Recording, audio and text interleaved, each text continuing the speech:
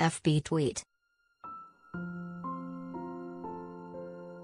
Pinterest email send text message print.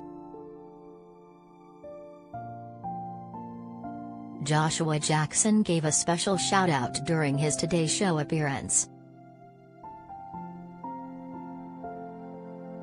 On Tuesday, the actor, 43, joined the third hour of Today with his Dr. Death co-star Christian Slater, during which he paused the interview to say a brief hello to his 2-year-old daughter watching at home.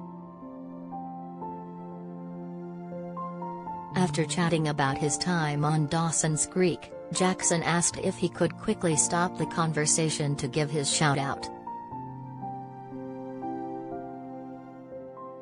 "If I can for 1 second. This is the first time my daughter is watching me on TV. So if I can just say, hi baby. Daddy loves you. I'll be home tonight," he says, waving at the camera. Asked to share the toddler's name, Jackson tells co-host Dylan Dreyer, "We don't say the name just because there's a lot of crazies out there." "How old is she?" Dreyer went on to ask. "She's 25 months, as she's happy to tell you," Jackson says with a smile.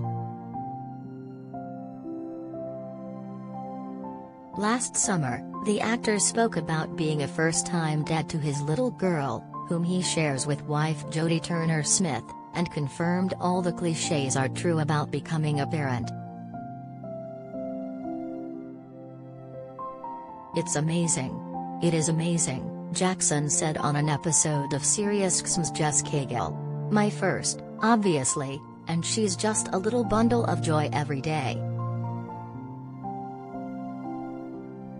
The Fringe alum continued, "It's just this amazing thing where all the cliches are true. I mean, all of them. They're like, oh, you'll never experience love like this. That's true. And you think you're in love with them when they first arrive, but you have no idea how much deeper it gets all the time. That's absolutely true."